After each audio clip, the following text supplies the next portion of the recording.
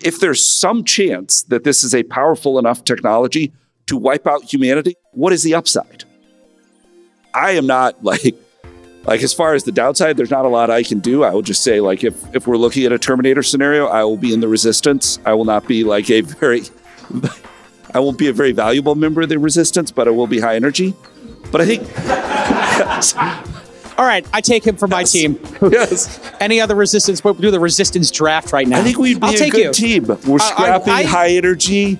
Like, we'd find a way to contribute. This Week in Startups is brought to you by Hampton. Are you a startup founder or CEO seeking expert advice? Join Hampton, the private, highly vetted community for high-growth founders. Get invaluable insights, connections, and support to accelerate your business at joinhampton.com/twist today. Squarespace. Turn your idea into a new website. Go to squarespace.com/twist for a free trial. When you're ready to launch, use offer code TWIST to save 10% off your first purchase of a website or domain. And .tech domains are the go-to namespace to build anything in tech and home to some of the world's most innovative startups. Secure your .tech domain today and lock down a 1-year domain for $10 or a 5-year domain for $50 at go.tech/twist. Gavin Baker is with us, so we can get into a little bit of privates and public markets. By the way, Jason, you look, I feel like I always see you in black. You look great in white. Okay. Like, truly great. I mean, let's give this man a round of applause. Yes. Thank you. I'm going to take it under advisement, and it's going to be a lot of work because the wardrobe is all black, a couple of grays, and then 2 white suits. So I'm going to have to really think about this. So you heard a lot of the talks today. I saw you were in the audience, and there's a lot of discussion about value, the value of these companies. Obviously, we're in a really dynamic environment. It's the best first 6 months for the NASDAQ in decades, I think. For sure. And we were led to believe that this was going to be a disaster. Unemployment remains incredibly lifetime lows. Inflation remains pretty high. The stock market is a mixed bag. And we have all these late stage companies that are just an absolute mess. Train wrecks. And so what are we, when you look at the market and you're looking for opportunities, placing bets, what's your assessment of this maelstrom, if we can come up with a term for this moment? Yeah, well, the first thing from a macro perspective, I think it's just important to be very, very humble and avoid having a strong view. And for the simple reason is the Federal Reserve, they employ more PhD economists than any institution on earth by a factor of 2. They have all the computing power they want to run simulations. They get what is effectively the equivalent of inside information, in that they get all sorts of, daily sales feeds from big retailers, the big credit card companies. They know what is going on with the economy more than anyone else. And they control the single most important dependent variable for predicting the future of the economy, and that is the price of money. So they, at some level, control the outcome, and yet they regularly make forecasts. And if you look at their forecasts, they have zero predictive ability looking out more than 6 months. So if that's, if that's a success rate of the Fed, I think we should be very humble as investors. But the reason, the NASDAQ has had this extraordinary start is Gen AI. And this is, for me, I think for everyone in the room, the next 3 years are going to be the most exciting 3 years of all of our careers. And for the simple reason, there had been nothing new in technology in more than 10 years. So there was cloud computing in 2012. Before that, there was the iPhone in 2007. And before that, there was the internet, which I would date to the Mosaic browser in 1993. Those were all, at some level, new methods of distribution. The iPhone and the internet, they directly distributed just existing content, made it very easy to access. Cloud computing was just a better, more efficient, cheaper distribution mechanism for software. I think this is one reason that people went so crazy over the last 5 or 6 years trying to kind of create new distribution channels. This is why Facebook spent $60 billion trying to bring the metaverse into being. It's just a new distribution channel like the internet. It's why Amazon spent $50 billion on Alexa, which is a new distribution channel, ambient computing, because that was the paradigm that had created value, for the last nearly 40 years. And then along comes Gen AI, and this is fundamentally different. This is not a new distribution channel. If the computer was a bicycle for the mind, to quote Steve Jobs, Gen AI is somewhere between, a race car and a spaceship for the mind. It's much more akin to the invention of the rotary steam engine in 1769, which spawned the whole industrial revolution and changed every aspect of life. 90% of people used to work, basically in agriculture. Now it's less than 1%. And I think it's that level of social and structural change that we are looking at. And this is the first fundamentally new thing in technology in more than 10 years. And it is for sure, in my mind, going to be bigger than the internet. I think it's somewhere between the internet and the invention of fire. And I think one way to frame, downside and upside are correlated not just in investing, but with new technologies, So, nuclear weapons, it's amazing. Cheap, abundant, free energy forever. Should, we have the political will to do that. Or it could, wipe out the human race. Elon, who you were close to, has been warning about, AI has an extinction risk for a long time. And really in the last month, all sorts of people who had been really skeptical have come out and said, you know what? You're right. This is an extinction level risk for humanity. And so if there's some chance that this is a powerful enough technology to wipe out humanity, what is the upside?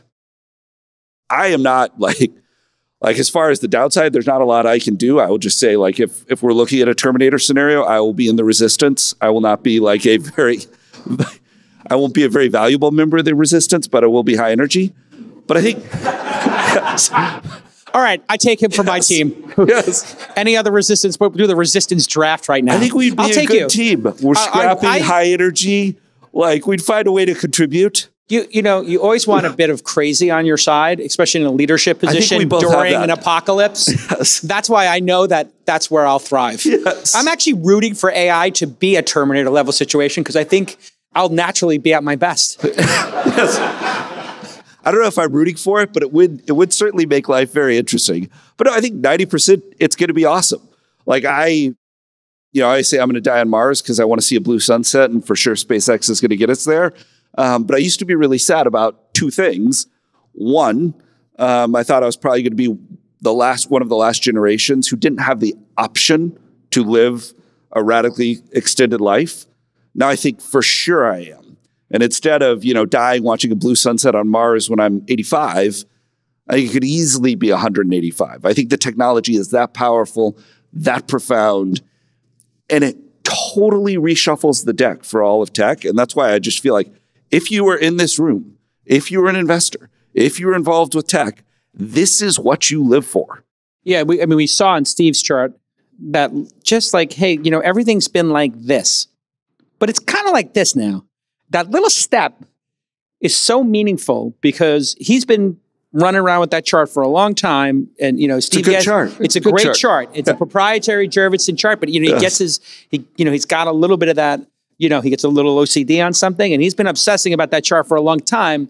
And is he still in the room? He is, rightly so. Right there. There he is. Trust me, Steve and I are good friends. He gets a little obsessive. Yes. And for him to be I've been working on this chart for 12 years, and then it's boom, something changed. It shows you the brilliance of Steve Jurvetson. There's something there in that chart that is undeniable, which is something happened with these GPUs and the processing power and the software stack that now is going to compound. And the great paradox of this, I think, and I'll let you unpack it, is the people who did that are also making the software that will make the next leap possible. So the concept of compounding, like Steve, I think said, we're benefiting from the peacetime dividend of the iPhone, all those sensors. Yes. The peacetime dividend of AI is going to be enormous, what is the next generation of chips? The next generation of chips going to look like? And is it going to be Nvidia runs away with it, or Apple announced their M2 today? Is everybody so now keyed in on this that $1 trillion is going to go into this, and that step function steps again? Yeah. So a few things. So first of all, what happened? It's very interesting. I don't know if I really believe this, but a human being is trained over its first, the neural networks that run all of us are trained on 10 to the 24th power of flops, floating point operations per second. And ChatGPT, GPT 3.5, really took off when it was trained with that exact same amount of data. It's just, it is a neural network that is, the whole field of neural networks, it is, at some level modeled on the human brain. And it is cool, the peacetime dividend. The iPhone and cloud computing were foundational technologies for this. So the AI has been around for 80 years, and it's gone through, I think that's right, 60 years.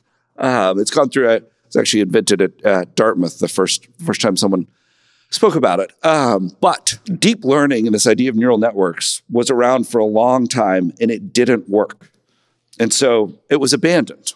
And there were other avenues of research like expert systems. And it turned out all the theory of neural networks and deep learning was right on. We just didn't have enough computing, and we didn't have enough data. So the iron law of AI is if you want to double the performance of an algorithm, you must train it on 10x the data. And you measure the performance of an algorithm as variance from 0 errors. So if you go from 99% accurate to 99.9% accurate, or 99.5, you've doubled the performance. Human beings, we operate at 5 nines all the time. I can do this I could sit up here and do this all day. Until very recently, that was almost impossible for a robot. We're amazing in many ways. But what happened with the iPhone and cloud computing gave us the computing power necessary to train these algorithms. It wasn't just NVIDIA GPUs. It was the ability to put 50,000 of them together and have them work on the same data set for months at a time. So that huge pool of computing and then the data created from the iPhone. You put those two together, that's how you got ChatGPT. This is very important to just pause on and let it sink in terms of compounding, the power of compounding. If the internet didn't create things like Gmail, Wikipedia, Reddit, Quora, it sounds silly, Google, to index it, and then by indexing it, let people find things they were interested in, their own pursuits, to then, whatever it is, 1% or 2% of people will actually contribute. How many people have edited a Wikipedia page more than twice? Done more than 2 edits? Like, there's some weird people in the world who have done that. Yeah. There's in this room of technologists, it's 5%. I know. We'll talk to you. You guys have a separate table at lunch. It's just the wiki editors. But those weirdos and the people who do Quora questions, all that stuff, I'm joking. Not joking. Those people are the foundation of this. 100%. Had that stuff if people hadn't been tweeting, making subreddits, that's what's created this demon. We unlocked the demon through those seemingly innocuous, individualized contributions has now led to this. Yeah. It's so bizarre. It's 100% right. These big LLMs that power generative AI are trained on the whole internet. When you're the founder of a high growth startup, things are chaotic pretty often, let's be honest. You face a ton of questions. You got problems that you don't always know the answer to, especially if it's your first startup. But you don't have to do this alone. That's where Hampton comes in. Hampton is a highly vetted private community exclusively for founders and CEOs. What's their mission? Founders' mission is to create the most valuable and engaged community for high growth founders. And here are why some members have already called it life-changing. When you join Hampton, their membership team carefully handpicks 7 other members to join your core group. It's almost like a mastermind group, right? Okay, so now you got your core group. This group is like a personal board of directors for you. They're going to provide you with advice, critical feedback, and they're going to aim to help you accelerate your growth. I mean, that's what we're all in it for anyway, right? Personal growth. We want our companies to grow, revenue to grow, the amount of money we raise to grow, all that good stuff. So Hampton members run some of the fastest growing startups in the world, and you probably use some of their products like Morning Brew, Blank Street Coffee, Dribble, and more. The connections, personal accomplishments, and a sense of belonging are what make the Hampton membership so special. Community is everything. You know that. Like here, This Week in Startups is a community, and here is an even smaller, more focused, tighter community for you to take a look at joining. If you're ready to scale your business, join the Hampton community today at joinhampton.com/twist. I love this idea. Joinhampton.com/twist today. But, in terms of the exponential agent compounding, what's really exciting, and this is what some people call a hard takeoff scenario, is the idea that now the artificial general intelligence, the GPT-4 and more probably GPT-5, can begin to improve itself recursively. And that's how you get a true Give us an example of superintelligence. this, because this is the part where I think the general public, they hear people say, okay, artificial general intelligence, it's, going to be as smart as me. It passes the Turing test. It already passes the Turing test. For sure. We need more tests. But this AGI scenario and the recursive learning and Google Bard talking to ChatGPT 5, talking to Poe, talking to Falcon, whatever, these things are going to start talking to each other and getting more intelligent. Can you give us an example of what that might look like or how it might manifest? Yeah, well, past is often prologue, and I would just look at the progress from GPT-3 to GPT-4. So GPT-3 came out in 2020, and it could essentially do nothing that GPT-4 could do. And GPT-4 could do all sorts of things that GPT 3.5 only 9 months ago couldn't do. So GPT-4 today, effectively at the same time, can pass the multi-state bar to become an attorney, the medical licensing exam, the toughest MBA exam, which is the UPenn operations exam. It can, talk about strange phenomena in people. There are these things called the college biology Olympiads and the college physics Olympiads. And people who are super into, and by the way, I wish I was smart enough to ever compete in one of those. But anyways, the smartest college students who are physicists, biologists, or chemists compete in these Olympiads. And GPT-4 scores in the high 90s on all of it. Not only can it do that, there's something called the Higgs boson particle. It can provide you proof of the Higgs boson particle as a poem or write a mathematical proof of the existence of primes as a poem. It is already superhuman and doing things that no human can do. And it has something called a theory of mind, understanding that people have their own mindsets and respond to stimuli. It has an internal representation of the world. And that's just in 1 to 3 years. Without a huge amount of funding, right? $100 billion went into crypto. OpenAI did this basically on a shoestring, okay? Now that $100 billion is coming to this. And so the progress is going to... Where is that $100 billion? Has anybody found it yet? Where did it all go? People still looking for that. Yes. The guy from Binance has got pinched today. Yeah, it's in private jets, mansions, nice apartments. All over the world. Yachts. It's somewhere. Yes, it's somewhere. But yeah, no, now you're going to have a massive chip stack being pushed into this. And now and also into, I think, the big data, dream that, I don't know if it was IBM or, whoever, were just big data. Remember that 15 years ago? And it kind of just fizzled. And now we're like, oh yeah, that big data thing, they were right about that too. We just didn't know how to query it or how to use it or why we were storing everything.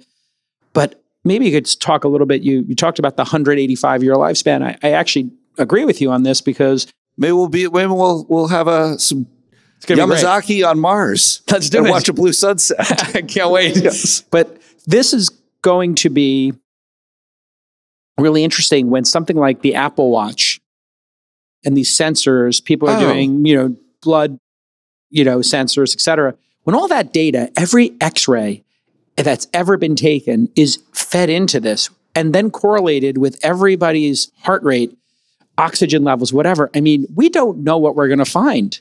At all. Yeah. But it knows how to find it because you can already today upload a PDF and say, what am I looking at in this spreadsheet? And it's like, okay, here's what you're looking at. Tell me some trends. It's like, here's some trends. You're going to be able to just look at that data set and say, find us ways to make humans, more fit. It knows what you mean and will come back with answers in the next couple of years. Absolutely. Yeah, I feel kind of bad. It's like for the last, learn to code became like a a thing. You told someone who you wanted to do something else on Twitter, and there was this, belief system that getting a computer science degree, and then I'd say the last 5 years, a data science degree was really going to be the path to success. And it was bulletproof. It was bulletproof. What these transformers, these LLMs fundamentally do is they mean that the human language is now the programming language for machines. You don't need to know Python. You can get software to do everything you want it to do just by speaking to it. Similarly with data, ChatGPT Code Interpreter. You can just speak to data, and it can understand data with a totally new data set. Brad's training at LLM, so are we. I'm super excited to be able to speak to my data. But I think, and it's going to be transformative, but in the same way, software as a service, replace software. In the same way, if we had been here pre-2007, like I was a gadget guy, like I had my BlackBerry, I had my Nokia flip phone, I had a digital reader, I had my laptop, I had a digital camera, I had an iPod. All of that was consolidated into this. The same thing is going to happen with software. ChatGPT today can already do almost anything that any other piece of software can do that where a human being would relate to it. So in the same way that all these discrete pieces of hardware were consolidated into one iPhone, software is going to be consolidated into this one medium. And its foundation models as a service are going to replace software as a service. Isn't it extraordinary that, I agree with you, yes, the interface is now going to be talking to your computer, whether you choose to do it with text or voice, 100%. Or voice to text, it's all the same thing. Isn't it amazing how close Alexa and Siri came to this, but they just opened the wrong door? They went left when they should have gone right. Yeah. Yeah. And they spent $50 billion on Alexa. But it's not just this. It's like all of content is going to be personalized. Like you're going to, this calls into question so many things. Like, what is the value of the content that social media depends upon if you can't know whether content was real or not? Everybody fell for the fake, photo of the Pope. That's just the beginning. The value of Netflix and all these movie studios is on their libraries. In 3 years, I'm going to say, I'm a big science fiction nerd. I want to watch a movie where the Fremen from Dune encounter an Imperial Star Destroyer. And then I want some Jedi to come in. And then I want the Star Trek Enterprise to come in. I'd like it to be 87 minutes long. And I'd like it to have a happy ending. And I'm going to watch that. So many things are going to change. And that's why it's so exciting if you were an investor. Like everything, the deck is being completely reshuffled. This is a totally new kind of opportunity. And the person who's up here before, I will admit I'm personally excited. Talked about strike zone. This is my strike zone because at the beginning of a new technology, the only sure winners are picks and shovels, semiconductors, deep tech, because you don't know the application layer winners yet. In 1996, when the internet boom was really getting going, people thought AOL was the winner. Google hadn't even been invented. Similarly, the true winners of the iPhone era took a long time to emerge. It's going to take a long time for these application layer winners to emerge. And for a lot of mega cap tech, this may end up being a sustaining innovation. Listen, we have been doubling and tripling down on Founder University here at launch. In fact, it's kind of the future of our firm. And it's amazing for us to work with hundreds of early stage founders, even before they incorporate, right? They have ideas and they're trying to figure out what tools to use to make their ideas into a reality. And we're seeing so many of these Founder University startups using Squarespace. Everybody knows Squarespace has beautiful design templates. They're all mobile optimized.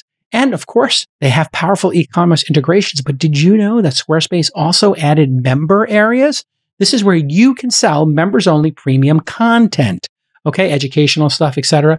And if you're a consultant of some type, you have now appointment scheduling built into Squarespace. So listen, if you build it on Squarespace, everything's going to work. They keep adding amazing features, and you're going to load super fast on your desktop and mobile. It's going to look great, super easy to edit, super easy to evolve. And if you're looking to start your business, you can't go wrong with Squarespace. We all know that. So I want you to head to squarespace.com/twist for a free trial. And when you're ready to launch, use the offer code TWIST to save 10% off your first purchase of a website or domain. We love you, Squarespace, our longest running partner here on This Week in Startups. Thank you so much for supporting our founders and for supporting This Week in Startups. But the one thing is, all of these models, all of this, it's going to require a lot of chips. And by the way, I mean, it's, Nvidia's done. It's going to require a lot of semiconductors, and this is my strike zone. I was the Nvidia analyst in the year 2000. Is Nvidia run away with it, or do you believe it's going to be a multi-horse race? So there's two questions in here. So in Dune, there's something called the water of life. And if you take the water of life, you either succeed or you die. They say, take the water of life. So they tried and failed. No, they tried and died. And that has been competing with Nvidia and data center GPUs for the last 10 years. I think there's a lot of reasons to think that Nvidia may finally begin to lose some share for the first time. But I mean, the market is exploding. Is it possible, though, that, because watching the software gains, if you go to Hugging Face and you look at like some of these models, it does feel like the open source software crowd is like, if we make better software, yes, we need less compute. We don't have access to that compute. So therefore, we're forced as a group of rebels to fight this on a different war. We're not going to fight fairly. We're going to optimize the heck out of this, and we're going to use less compute. This is exactly right. And this trend really began. It's amazing how fast this is moving. So Facebook released something called the Llama model, which was a much smaller model. And that set off this, Cambrian was in somebody's slide, that set off this Cambrian explosion of innovation with transformer-based architectures and LLMs. And it is evolving right now towards smaller model sizes. And if I were to make a prediction, and I think it's just important to be so humble because one, I don't have a computer science degree. I have been in and around this stuff for 25 years now. But to solve general intelligence, AGI, you're going to need a huge model. You're going to need a model that is trained, for a long time on a massive pool of GPUs on every piece of content ever created by the human race. But for narrower tasks, like, hey, I just want a model that's a really good doctor, we're going to have small models for that. And that has very profound implications for GPU demand. I mean, paradoxically, like something that's so important to humans, like doctors, might be the easiest model to 100%. make and these are things that are in incredibly high demand. Yes. Where people around the world are fighting for doctors, and it might be that doctors can be replicated and do a better job on a Android phone from 10 years ago. Well, you said it, not me. I have a lot of friends who are doctors. I don't want to bum them out because it's like if computer scientists and data scientists worked hard, like doctors, they went through a long time. But yeah. Well, I mean, anything that was memorization, anything that was learning a language and was rules-based, yes, is now the first group to get hit, which is kind of if we start thinking about revolutions, like a bunch of white-collar people who went 250 or 500K into debt to a school to get this position of power, they're going to fight against this. And this is why I think we know this is very real. The moment I realized that this is in no way hyped at all is when I saw the Writers Guild. The last item on the second page was, we want to ban ChatGPT from the writer's room. Yes. And you can't train any models on previous IP. And the response that the WGA got from the studios was, our counter to you writers who want to ban, AI is, we'll meet with you every year to discuss new technologies. Like literally it was fuck you. Of course. Because they see it clearly. Put all of Marvel and Star Wars in your prediction into a language model and great stuff's going to come out. Amazing. And it'll be exactly what I want, because every time, if I stop watching a movie, my own personalized AI will learn, oh, Gavin didn't like that. I'm going to make something different next time. But on what you said, it's very important. So everything is tech is cyclical and, kind of, it's all built in these sedimentary layers, but we go back and forth between the centralization of compute to the edge. Compute was centralized in the 70s and 80s, then it was distributed to the edge with the client server, then it was re-centralized with cloud computing. And I think we're going to see a move back to the edge, particularly with these small models that you referenced. But another thing that is coming back into vogue, cloud computing, companies like AWS, they abstracted all the hardware away. If you were a programmer, software programmer in the 70s, 80s, even the 90s, you spent a lot of time thinking about, I don't want to use a lot of memory. I don't want to use a lot of hard disk space, because I take up too much space. I might not get on the computer. And cloud computing made that meaningless. You could use as much compute as you wanted. And as you referenced, we solved this AI problem with just vast amounts of compute. But what is going to come back into vogue?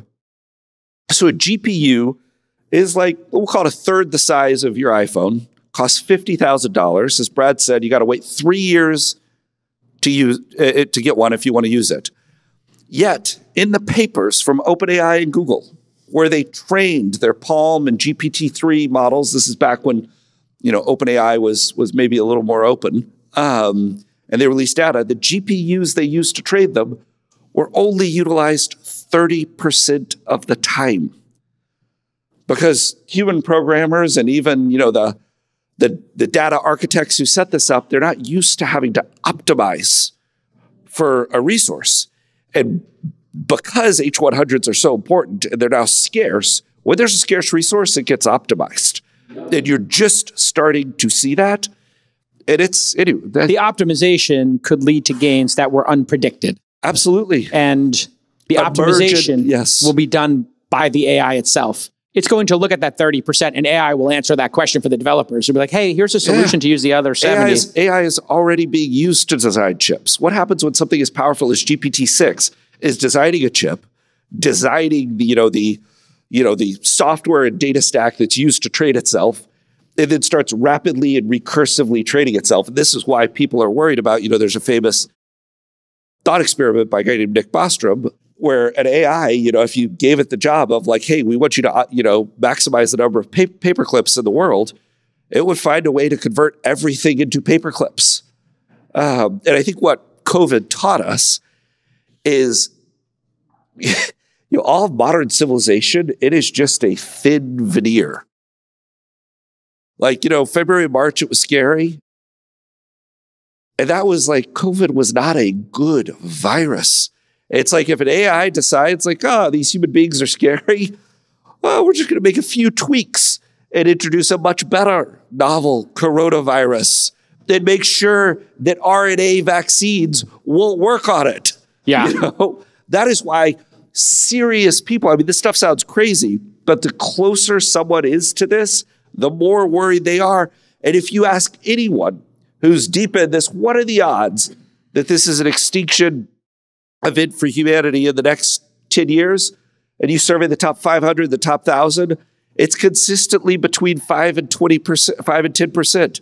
That's like playing Russian roulette with the human race with a revolver that has between 10 and 20 chambers. I would not do that, but we're doing it, and it's going to happen. And I hope that we're in one of the 19 chambers that's empty, and it's awesome, and I live forever. Thanks for coming, everybody. This is just the beginning of our program. Tomorrow's going to be equally enthralling and terrifying. It's, at least we're on the journey together. Yeah. Resistance. And we will, if we have to fight, we fight. But it feels like, these conversations are very healthy to be having, because we always, as a society, I think, look at, whatever unintended consequences, we kind of deal with them in the rearview mirror. We're like, oh, we knocked some shit over. Okay, yeah, Instagram is probably causing a bunch of teens to kill themselves, and It's causing a bunch of body dysmorphia issues, and people are getting, anorexia. Yeah, we should probably change that. Let's debate it for 10 years and do nothing. Here, this is like the first time in my lifetime, and certainly in our lifetimes, that we can remember a technology being introduced and everybody going, let's think about how this could go off the rails. Let's prepare for it. Let's have a vibrant debate about it. Yeah. And the only other time that I think that happened, and it's amazing that Nolan's coming out with this film, Oppenheimer, at this time. 100%. Which proves to me this is a simulation.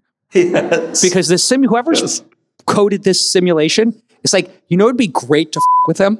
Yes. Let's give them the H100 chips now and A100s. At the same time, let's have the greatest filmmaker of this generation replay the Nazi race for the atomic bomb. Just let's see what happens in that simulation and how they take that. Yeah. It's a simulation. Baby. Who would be Oppenheimer? I actually think, in terms of actually inventing the technology, I actually think you have to give it to Jensen. I wouldn't give it, like, Jensen at Nvidia. He ushered this into being. To make video games faster. Yes.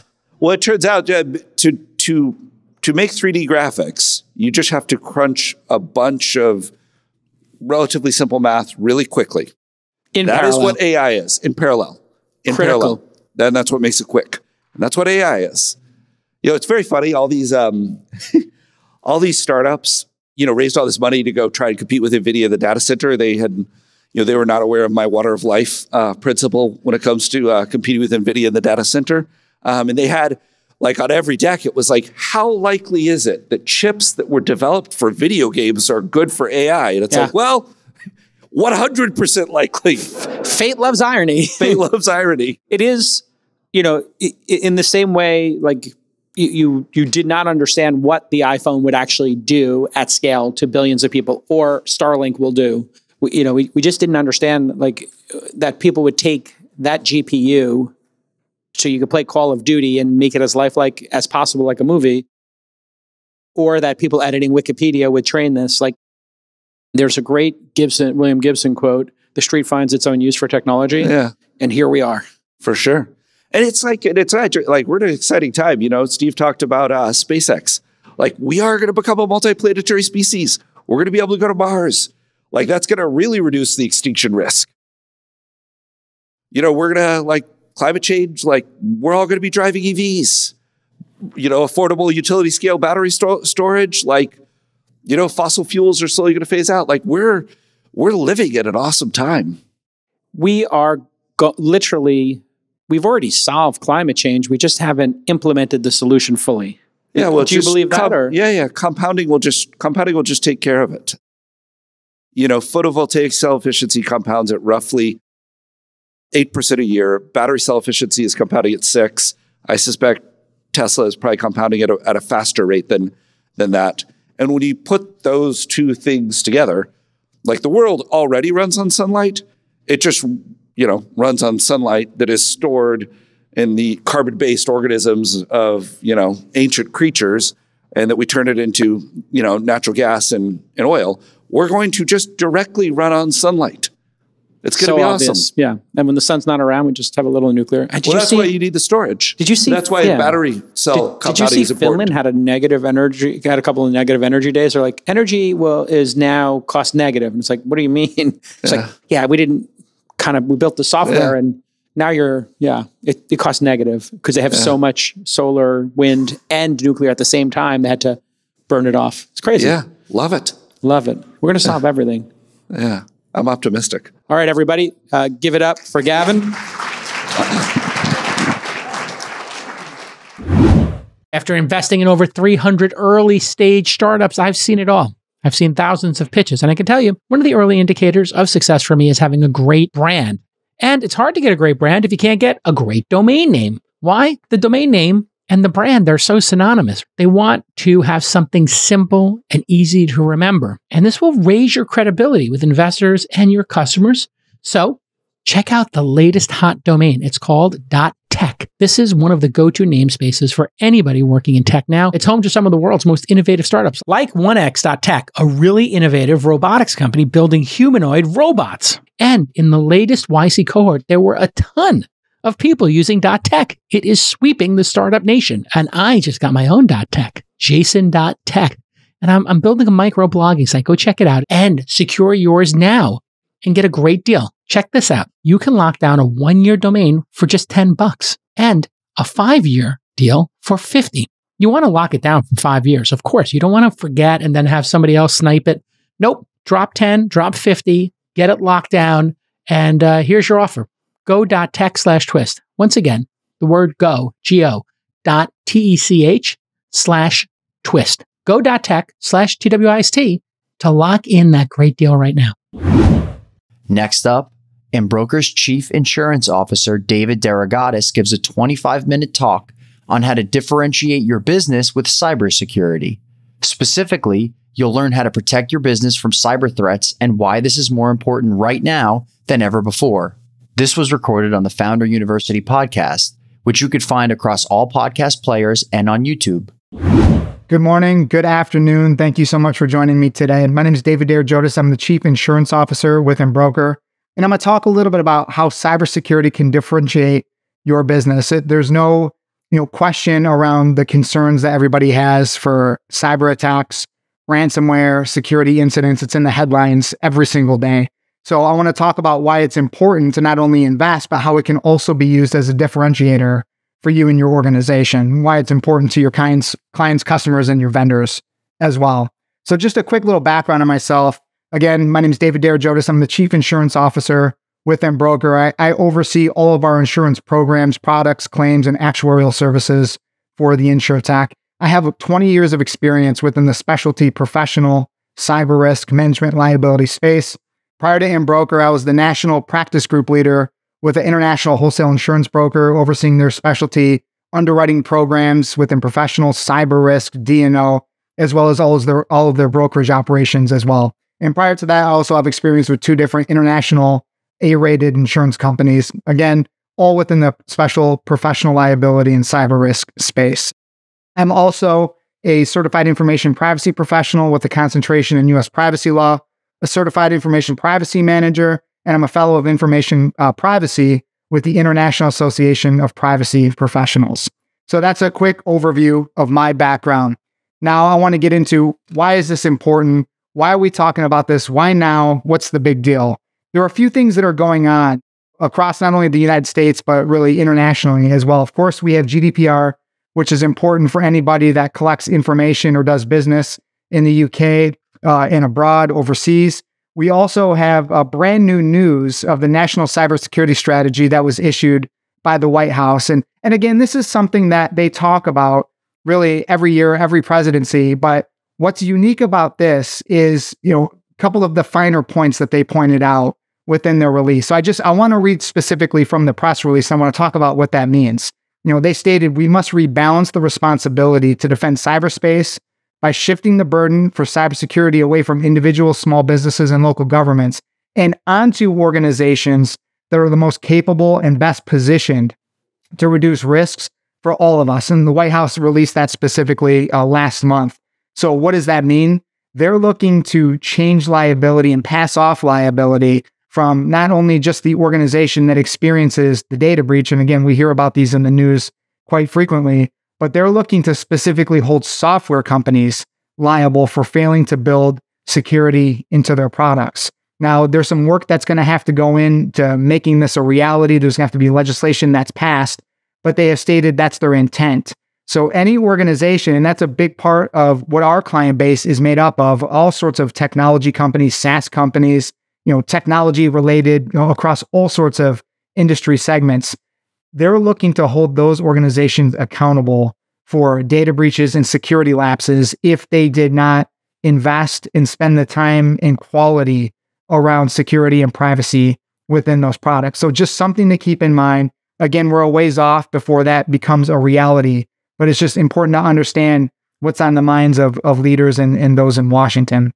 We also have a number of privacy consumer laws across the United States because we don't have a national privacy law that's in place. And that's been something that Congress has fought over for many years for a variety of reasons. But what we have seen as a result of that absence is different states popping up with their own consumer privacy laws. So as it stands today, California, Colorado, Connecticut, Iowa, Virginia, and Utah all have specific consumer privacy laws. And there are about 20 other states as well that have active language where they're looking to pass and get new laws into place.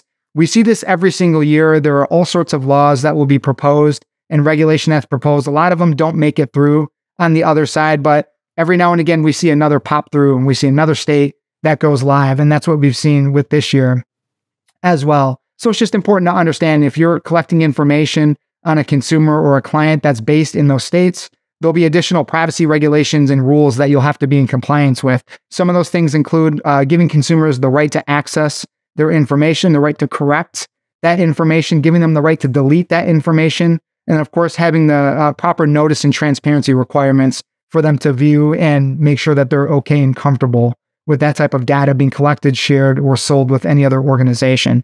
So it's just important to understand what's going on. From a regulatory standpoint, we are seeing more regulation around privacy risk. We are seeing more regulation around consumer rights. So again, depending on where you're operating your business and what type of clients and customers you're serving, these certainly could apply to you.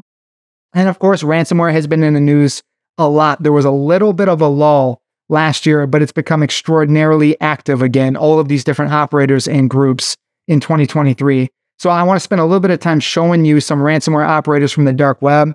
I want to give you really a view of what it looks like when they compromise an organization and they share that organization's data online for others to access. It's something that I think is important to understand, to know what happens on the back end when a compromise like that does occur, and to know how you can prevent it from taking place or be properly prepared in the event that something does happen.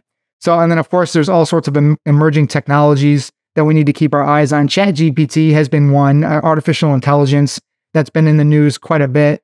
You know, it's important to understand how those services operate and the way that they're utilized. And I think it's important to understand how it could potentially expose your organization if you have employees that are using it.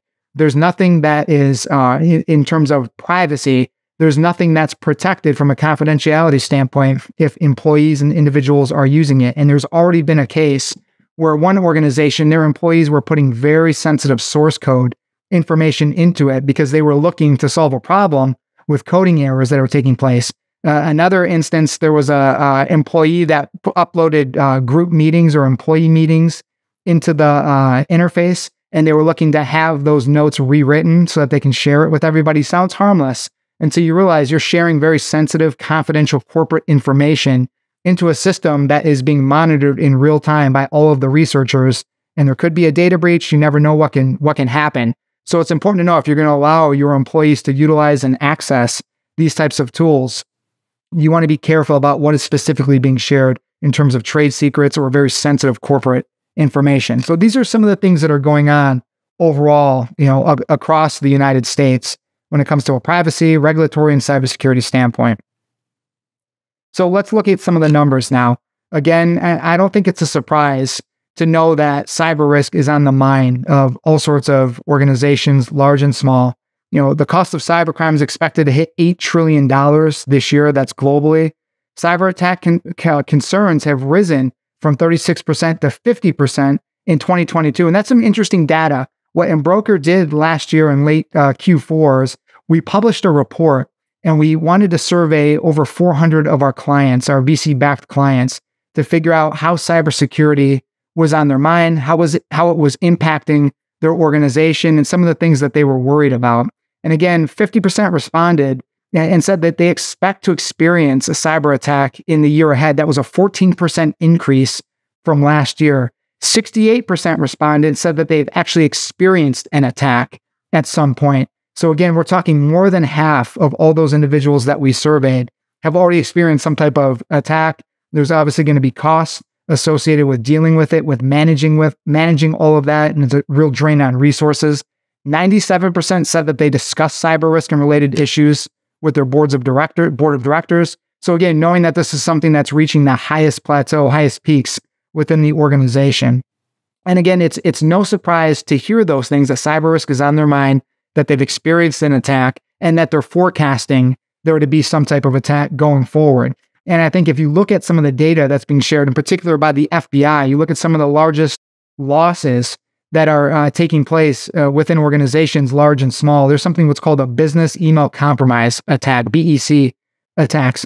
Those grew by 13% in 2022 over the prior year. And we're talking about $2.7 billion in business email compromise. And what that is, you can have somebody that will either spoof an email, or they will actually compromise somebody's email inbox, and they will send an email that looks like, or it's under the guise of the CEO or the CFO or somebody that's in a position of authority, and they'll be asking to wire transfer some type of, some amount of money. And this has been a serious loss leader for the insurance industry, because policyholders, again, of all sizes, all industry sectors, have been impacted and hurt by this. So it's something to keep an eye on. Now, I want to talk about some of the things later on in the presentation that you can do to make a difference there and to curb some of those attacks and those threats. So what can you do to protect your business? Again, part of this is talking about how cybersecurity and investing in this space can not only help you as an organization, but really how it can be a differentiator for you in terms of your brand and how you serve and protect all of the data that you collect on your clients. So I talked about electronic funds transfer, that being a very important and significant part of losses. There are a few things that you need to do to make sure that you're not falling victim to these types of attacks. Of course, setting up multi-factor authentication is a big one within your email and other privileged accounts and other systems, other apps that you're using. Giving that second barrier or forcing that second barrier will make it much tougher when somebody just has an email address and a password to be able to access your account. So that's first and foremost. But there are some rules that you should put in place internally to be able to catch any type of fraudulent wire transfer request. Number one, confirm the requester's identity. Before proceeding with any wire transfer request, it's important to verify the identity of the person that's requesting that transfer. You can do this by calling the person, using a known phone number that you have on file for that individual, or using a separate email to respond back to the request. Don't go through the initial request that you've received. I've seen that happen from time to time, and all the person does is respond back to the attacker, and they're saying, yep, go ahead, and we're confirming this, go ahead and send it. And then the person sends it, and then they're out that money. Number two, you're going to want to verify the details of the wire transfer. So again, going over the name, the account number, bank routing number, all of those details is going to be very important to look for any discrepancies or any false information that's on there. Number three is going to be use a secondary verification method as well. Maybe having another form of communication, an app, some type of chatbot, some type of phone number that you have on file, again, to re-verify that the verification is accurate. And then look for some red flags. And I think that's very important. That's going to come into training and developing your staff. Look for red flags such as a rush request or an urgent request, or something that's unexpected, a change in payment instructions, a request for secrecy if it's coming from, they think it's coming from the CEO or the CFO. Those are some of the things that should be really jumping out to you, and they'd have to be really investigated to make sure that you're not falling victim to these types of attacks. So I think those are very important. That goes in line with, of course, training your employees in knowing what to look for. I think if any organization has this type of plan in place, it's going to allow them to really thwart or prevent 99% of the attacks that takes place. And again, this is an area of losses that the insurance industry as a whole have really experienced quite significantly over the last several years, and they've really ramped up probably within the last 12 to 18 months quite considerably. And then I think there were some other things outside of that. Again, I talked about how to verify, having the process in place, making sure that you're reviewing access to the information that's being collected, making sure that you have a good understanding of the data that your organization is collecting, storing, sharing with others, and of course, being transparent with your clients and customers about the data that you're collecting. It's going to allow you to operate in compliance with the various laws, rules, and regulations all across the country, whether they're federal or state-specific. And I think making sure that you have the proper insurance is another big one. That's going to help round out any risk management program. Make sure that you're not only investing in your technology and in your compliance, but in the event that you need to go a little bit deeper in terms of resources in terms of forensic firms having access to these types of organizations. A cyber insurance policy is going to do all of that for you. So it's looking at cyber insurance as more than just the necessary evil in form of other lines of insurance that you have to purchase. But I like to look at cyber insurance almost as an investment, because it's going to come with all sorts of risk management tools. It's going to come with access to the appropriate vendors. And of course, what anybody expects from insurance, which is that financial protection, that balance sheet protection in the event that something does happen. So now what I want to do here is I want to show a few screenshots, and this is of the dark web.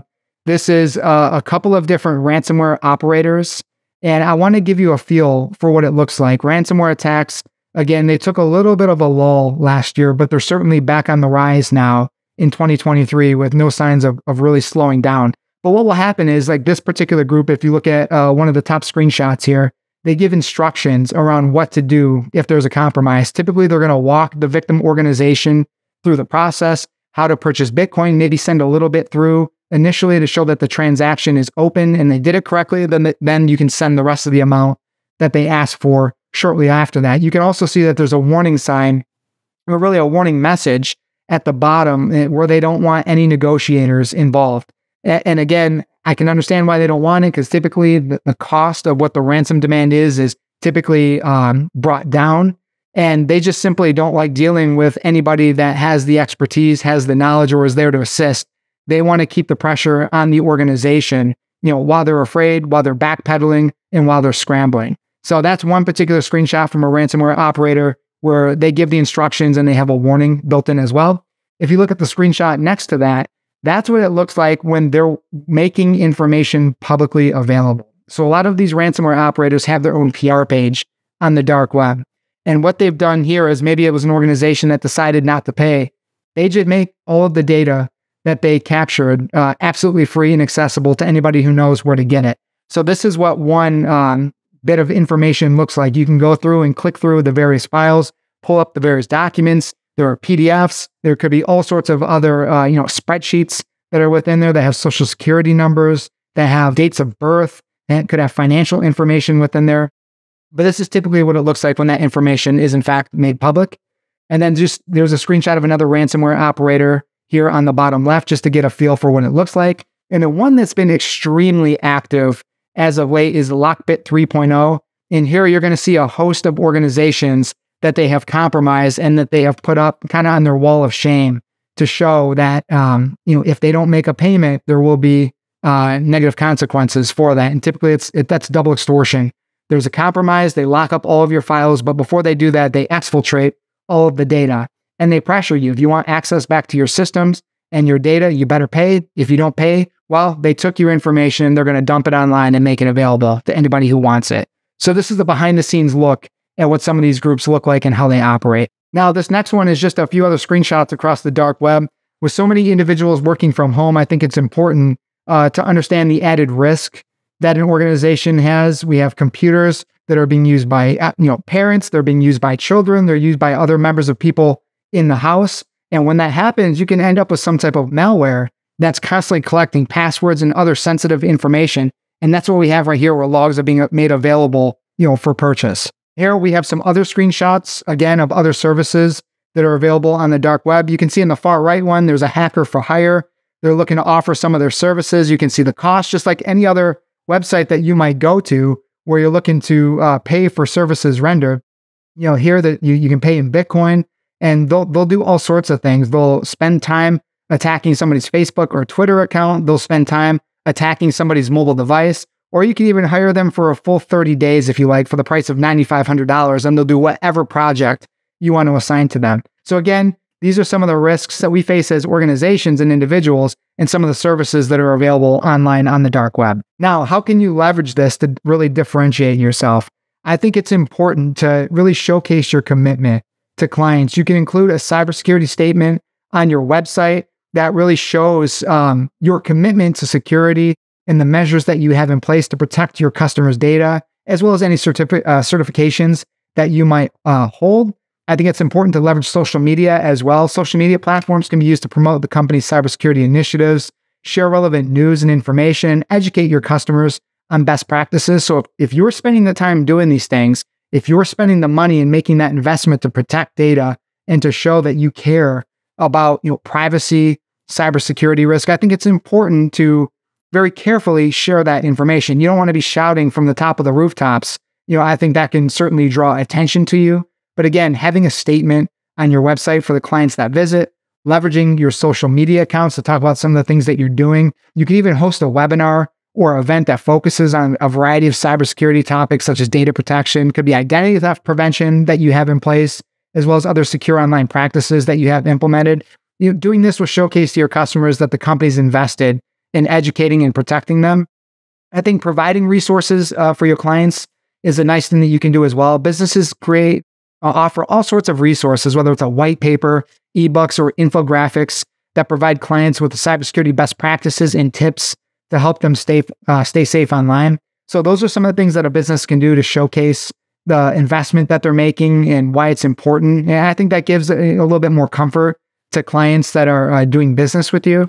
And I think some of the things that you don't do also speak volumes, because we've all seen all sorts of data breaches and security incidents that have taken place over the years, and it was handled in a complete debacle. It was handled in a manner that left people frustrated. There was not a lot of transparency. So avoiding some of the pitfalls that organizations have made in the past, I think will go a long way.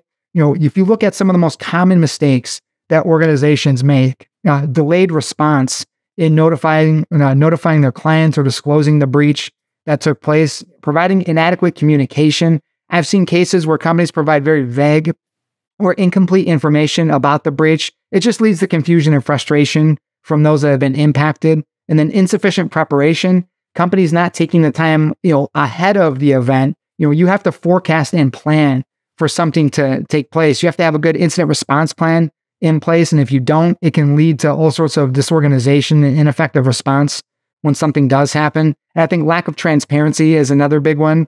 Companies not providing clear information about what information was compromised, who was affected, and what are the steps being taken to prevent something from happening in the future going forward. I think those are big mistakes that organizations make. And then last is really a failure to take responsibility.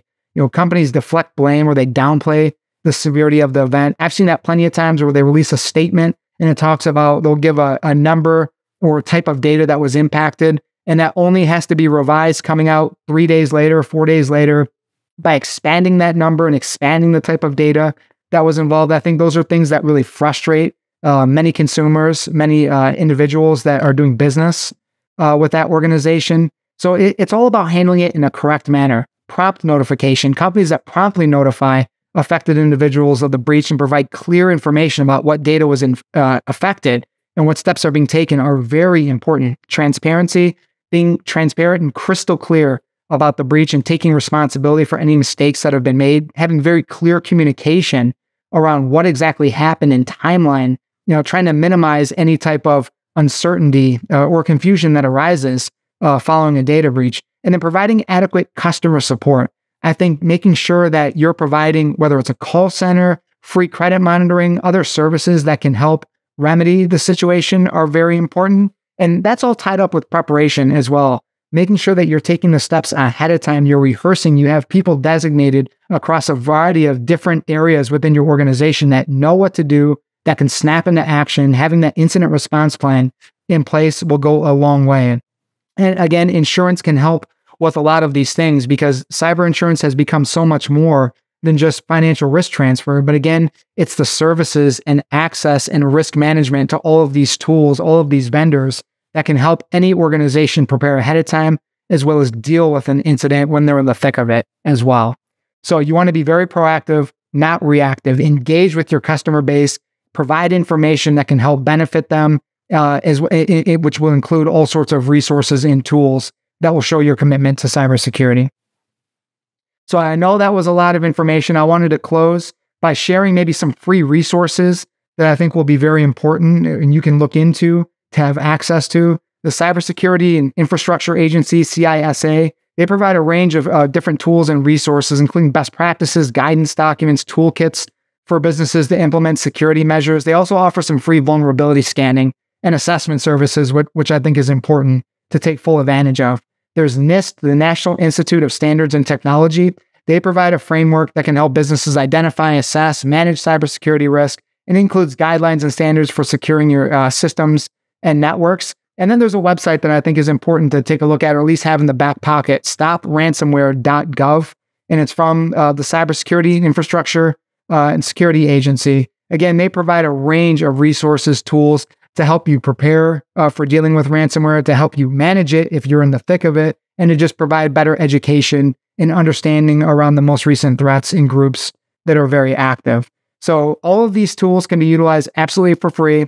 And I think implementing and having a commitment to cybersecurity will not only benefit you as an organization, but it will help differentiate you as well, which is very important. And of course, you can go to our website, embroker.com/startups, to take a look at the resources, tools, and access that we have to a variety of insurance products as well. Thank you.